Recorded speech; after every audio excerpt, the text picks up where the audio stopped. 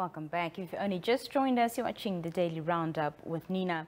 Now, the recent handover of communal land to the Khomanin Traditional Authority is a monumental moment for the Khomanin people who have endured landlessness since Namibia's independence.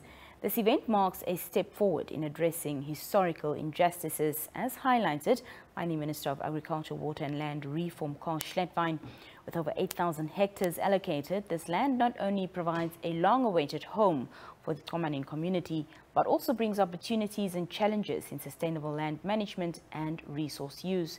Now, to help us unpack this significance of this development, we're joined by Verona Kharuxas, who is the chairperson of the Landless Khomanin Association. Madam Verona, good evening and thank you so much for joining us. Good evening, Nina, and thank you for having me here on this panel. Just to start with, perhaps you can, take us a bit back and give us a brief understanding of the historical journey of the Khomanin people and their struggle with landlessness. Thank you so much. The historical background of the Khomanin landlessness is coming a way back. Since 1992, we've been struggling. Our people were placed there. Actually, from 1958, they were displaced. And some of them were moved to Sorosores in the Taurus area. And based on the fact that they don't have any land, they were forcibly removed from from Khomas. And they could not call that place in the other region home. 1992, people were again demonstrating their rights that they are landless, even though they are in their own region. They were misplaced and displaced. 1992 came, and then the then minister, late Dr. Hage Gottfried Kringop, said that, okay, let me try to get hold of a piece of land for the community, the Khomanin now.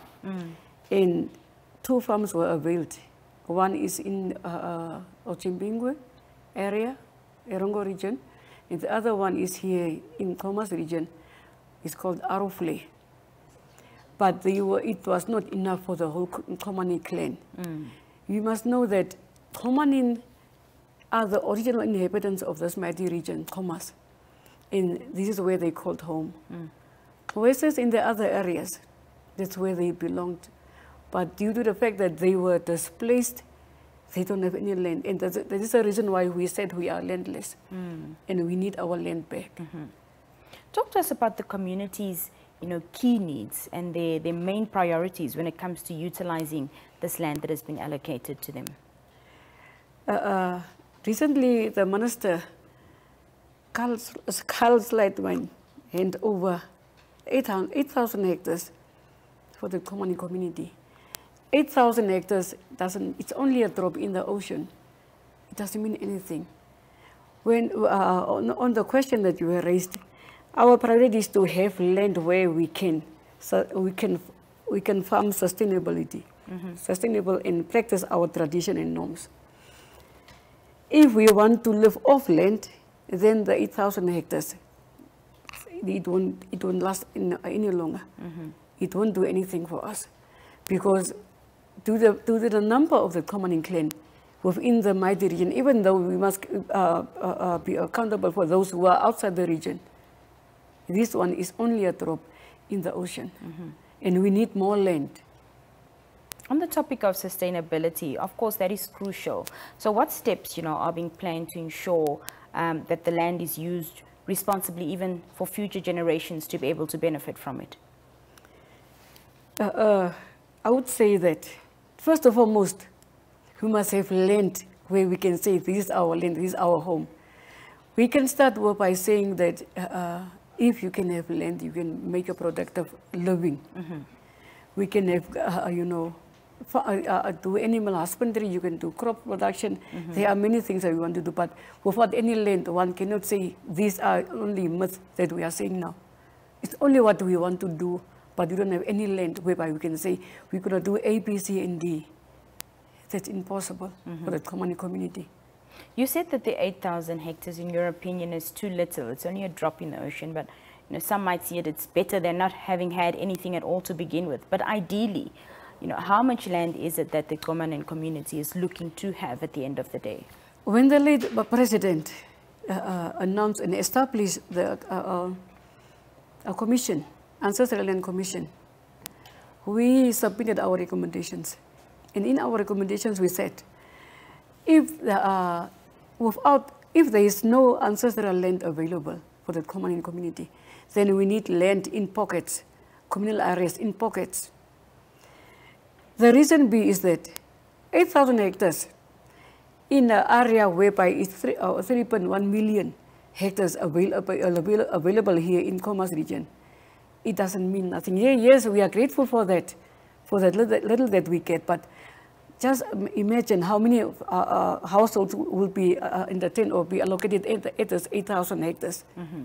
It is only maybe 8 or 10. That's where the question mark is. Why can't the minister, why can't they not buy land for us, whereby we can say it's our home? You must remember, Nina, that area that the farm has been bought in is not in our jurisdiction. Mm-hmm. It's in Omaheke region. And the fact remains, those people in Omaheke also needs land. And the minister make it very clear that if need be, they're going to expand this farm. Mm-hmm. And he wants to negotiate with the farmers, commercial farmers nearby. Then it means that we have been taken, displaced again from our original inhabitants, mm-hmm. where we have been residing already on. Our forefathers were already in Khomas region.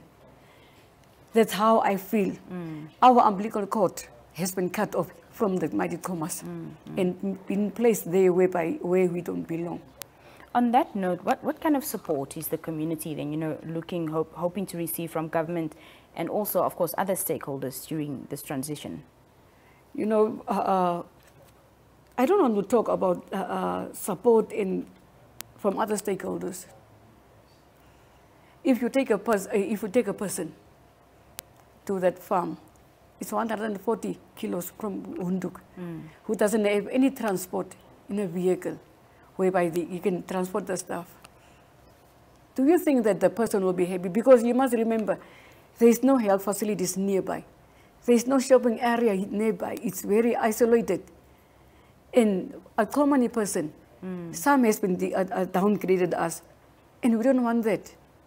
We want to be known as the people who is more productive, because all the commercial farms here in this area, in this region, has been, the farmers are, the workers are Khomanin, and they brought the commercial farmers to that level, whereby they can say they can be a contributing factor to the economical standard of the country. Mm-hmm.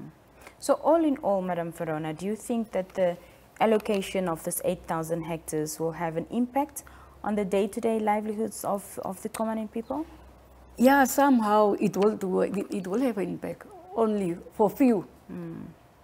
This 800 hectares, it won't do for the Khomanin. It will never do. That's the reason why we said we have been displaced. If the ministry, and in fact the government could have, there are farms available here in Khomas. There are farms here. What happened to the ruling ruling that is saying that one farmer, one farm, one person, one commercial farmer, one farm. But nowadays in the Khomas region, you will get commercial farmers with more than 5 or 6 farms, while the Khomanin doesn't have any land. Now, is the government turning a blind eye on the fact, on the cry of the plea of the Khomanin community here in the region, and then ought to buy for us a farm outside the region? And in the other area, in the other region of the other traditional authorities that the traditional authority recognized in Omaheke, what about those people? And I think it will be the best that the government should look into this matter and buy another farms again for the Khomanin community here in Khomas, where they belong. Your final remarks before we let you go? My final remarks will be, Nina, we need land. We need land where we want to be productive. And also, not only productive, to be seen as the rightful inhabitants of the mighty Khomas region. our people, our children, the generation to come, doesn't have any place to call home, because in the holidays, this December, they have nowhere to go. They are more in Katatura, in the streets of Wunduk, wandering here. But most of the other community members who migrated from their respective regions to Khomas, to Wunduk, are going back for the holidays. But not our people, not the Khomanin. So I would like to urge the government of the day. We are very appreciative for the gesture that they have done. But look into the matter. This one is nothing for the Khomanin. But at least, if they could have, at least, there are 2 farms available in Khomas region. And in fact, before they could have buy the farm, they could have invited the elders from the community, the Khomanin, for them to go and see, first and foremost, to inspect whether the farm is suitable for the Khomanin. But I don't think they could have agreed about with this farm. They could have turned it back. But, you know, beggars can be chosen, but we are not beggars, to be honest. We are claiming back our rightful land, and that's what we want. Madam Verona, thank you so much for your time this evening, and thank you for joining us. It was a pleasure, dearest. Thank you. Good. We'll be back shortly after this.